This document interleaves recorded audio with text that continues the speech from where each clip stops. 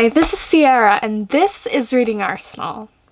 This video is going to be sharing with you the 3 books I read in January 2017.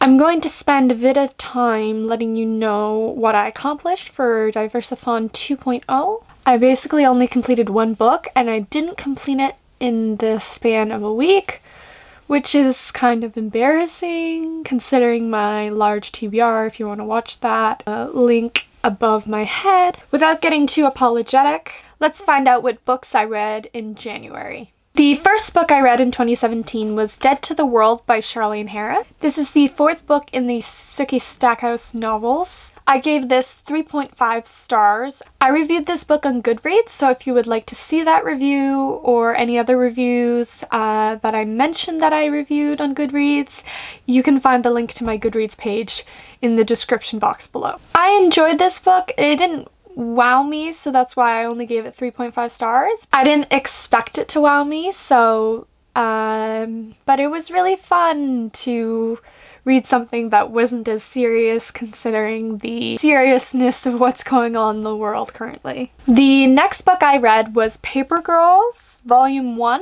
by Brian K. Vaughan.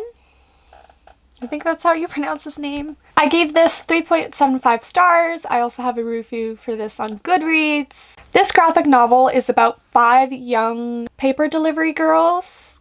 It is set in the 80s and it's packed full of 80s nostalgia. It is also sci-fi. There is a ton of nostalgia, so that's why I docked the star rating down a little bit, because I kind of felt that the story was a little bogged down by all of it and it was kind of repetitive.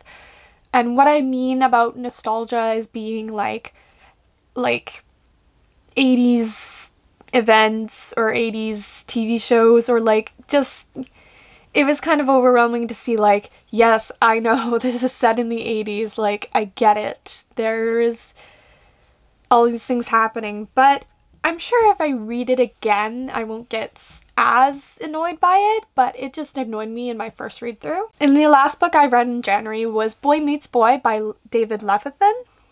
I read this for the Diversithon.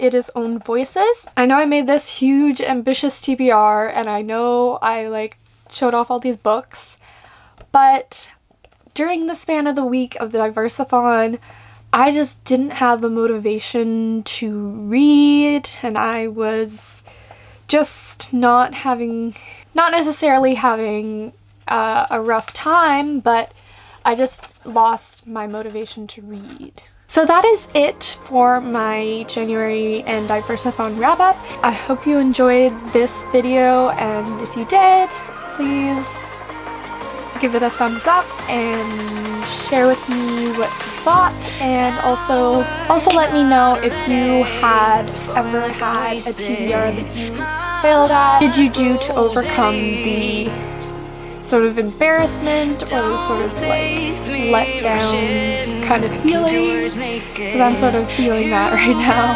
But yeah, so thanks so much for watching. I'll see you guys later. Bye.